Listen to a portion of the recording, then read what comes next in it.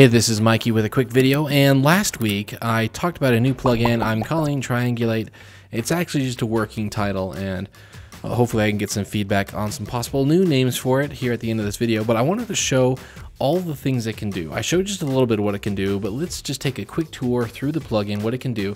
It's not yet available. I'm still working out last minute bugs, but it's pretty much feature set, and we're hoping to release it soon.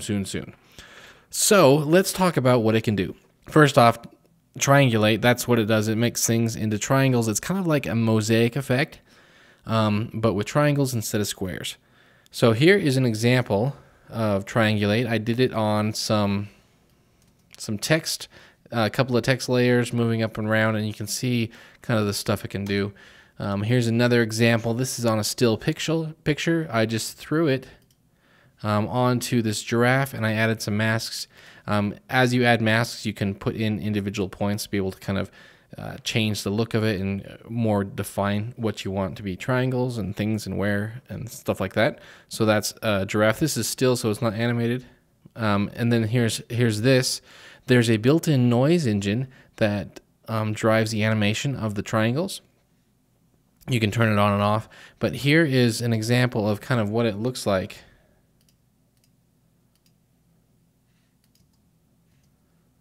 Let me zoom that into 100%.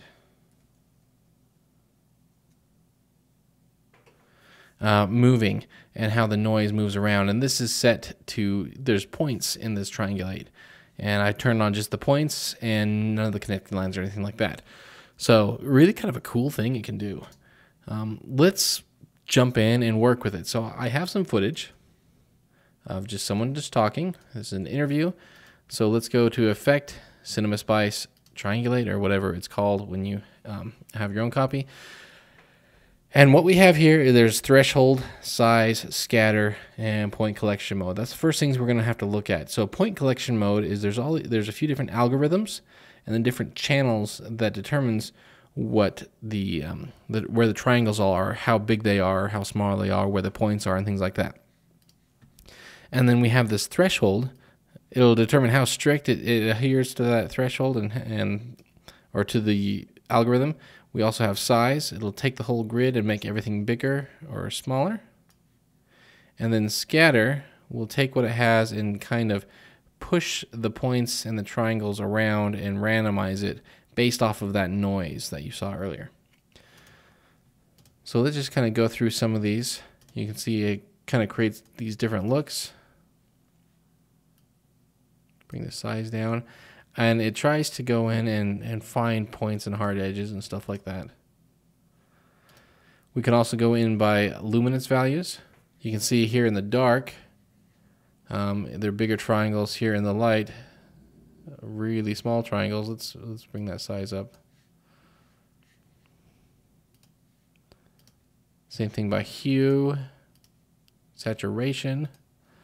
You can also go off of individual channels RGB, and if you have any sort of alpha, you can do an alpha channel as well, or you can just have it on or off.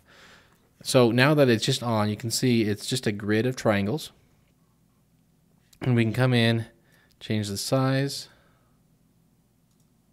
and let's maybe scatter it.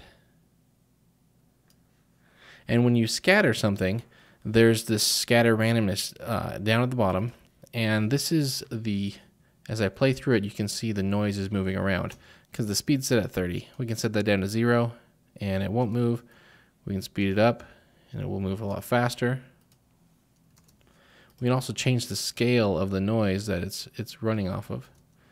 So if you want it to be very random looking, bring it down to 0. If you bring it up, it's going to look kind of more like waves. Now, we can also invert the channel. Since it's just set on, inverting it will just turn it off. But if we're on, say, like red, invert it. You can see how it inverts the channel of where the big triangles versus the small triangles are. We can also come in here, draw edges. And what this is doing is it's drawing all of these edges and connecting the triangles with the white edges. If I want to change the way the edges look, there's edge and point style. So I can come in, change the color, say the edge thickness, let's bring it to really small, 0.25.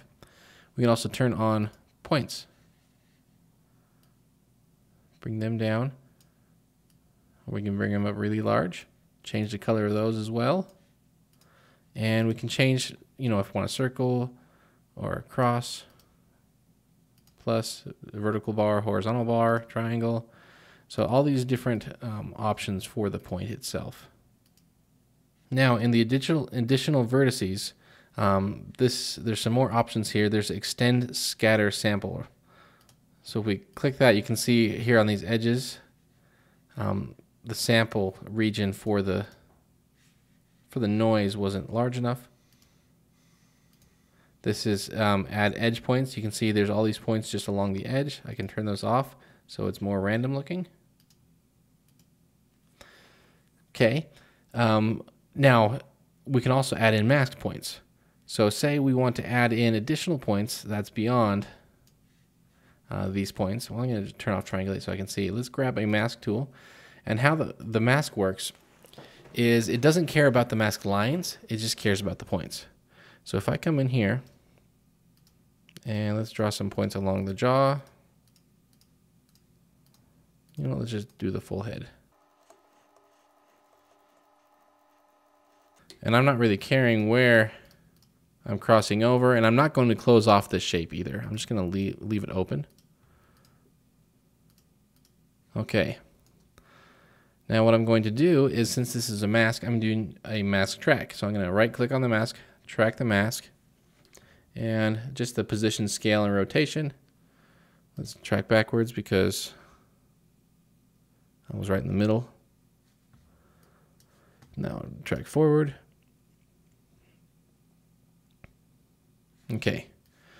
Now if we turn on Triangulate, it's not going to do anything, but if we turn on mask 1, and you can see there, it added, let's turn down the speed.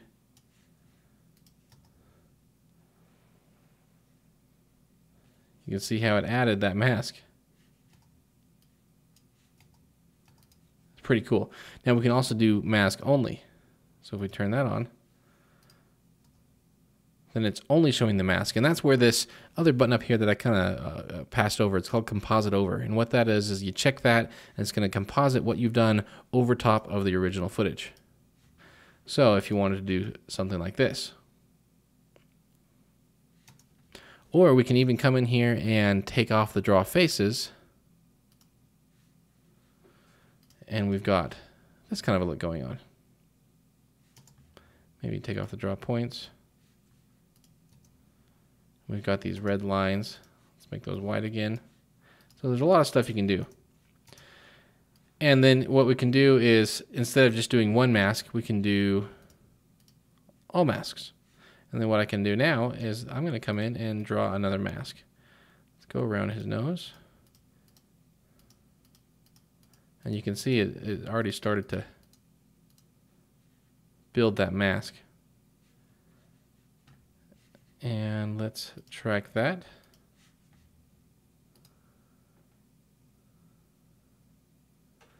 Really kind of cool to see this in action and tracking it live like this. I'm going to do the bottom lip separate from the top lip, just because as he's talking it's going to move differently. So let's track that.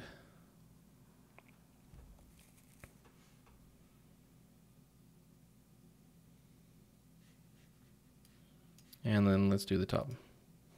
I want to do it on a different mask.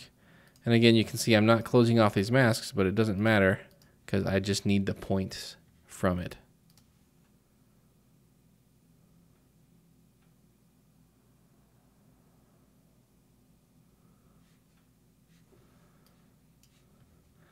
Maybe we can come in and do the eyes. There's really a lot you can do. You can get as detailed as you want. Oops, I did a shape. Make sure I got that selected.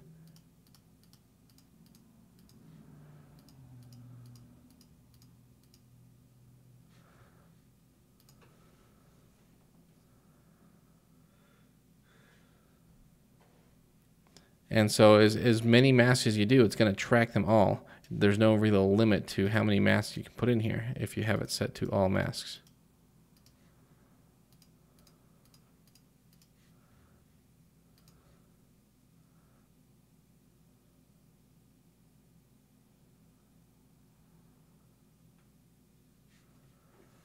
All right, let's take a look at that.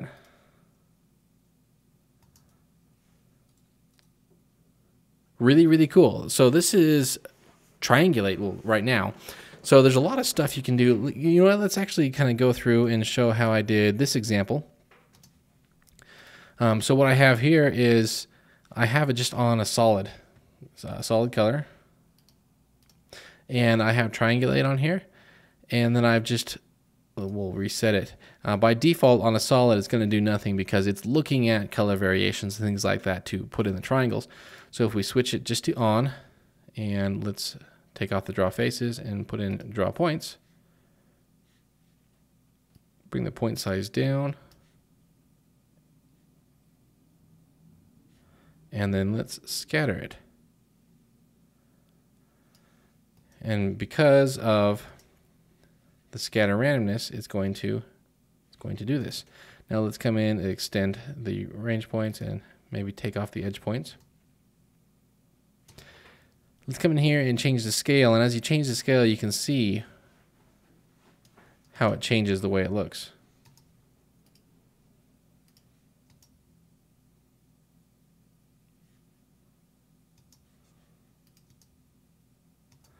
Pretty cool. All right, so those are all of the examples. If you have any questions about what it can or can't do, please put them in the comments. I'd love to get to them.